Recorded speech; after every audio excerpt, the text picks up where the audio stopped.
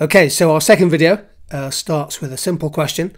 What is rationality? Well, rational behaviour is something that's assumed in many economics textbooks, and you'll come across this early in your economics course at A-level.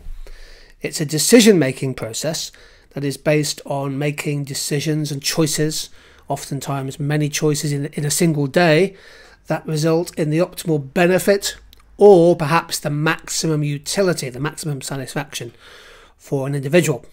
Now, we assume rational behaviour, even though we know that systematic and persistent deviations from rational choice are actually an important, some people say an inevitable feature of the messy real world we live in. A quick look at some of the assumptions of rational behaviour. The first assumption is that consumers choose independently. So my preferences for a particular type of drink or what type of food to order off a menu, my preferences for which film to go see at some point if the cinemas reopen, my preferences do not affect your choices. You make an independent choice. I'm sure you can think about how you can challenge that assumption. Second assumption is that a consumer has fixed and consistent preferences. So if A is preferred to B and B is preferred to C, then normally A will be preferred to C. We also assume that people gather complete, full information on all of the alternative choices they have, and given this full information, they're able to make the calculations and make an optimal choice given their preferences.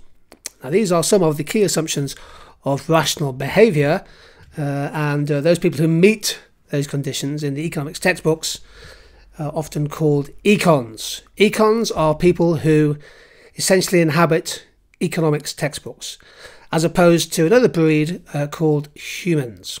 And we'll make a distinction between the two in this course, in this short course in behavioural economics.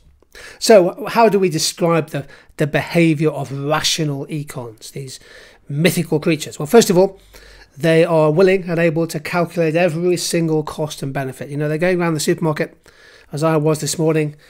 Their brain is working overtime, calculating the cost and benefit of every purchase, every selection of vegetables and fresh foods. They are cold calculating machines.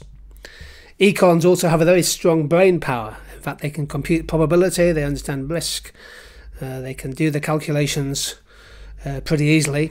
That's certainly not true of me. And crucially, econs tend to have no emotion. They tend to be cold calculating machines. They often assume they feel no emotion, and crucially, they feel no regret from previous decisions. Well, that's essentially the behaviour of rational econs. They tend to be unemotional, calculating individuals, fully able to resist temptation. So they don't necessarily choose the thing that gives them the immediate satisfaction. They can think into the future.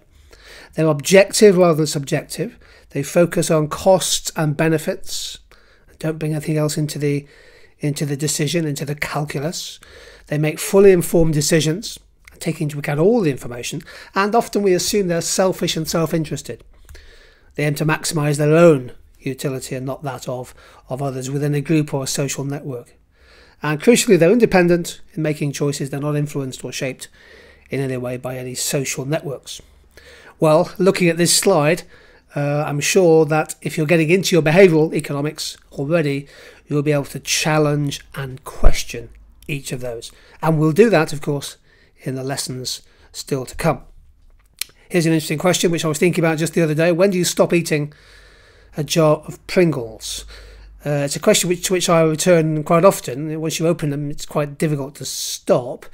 In economics, we say that as you consume more of something, there could be a diminishing marginal benefit or a marginal gain.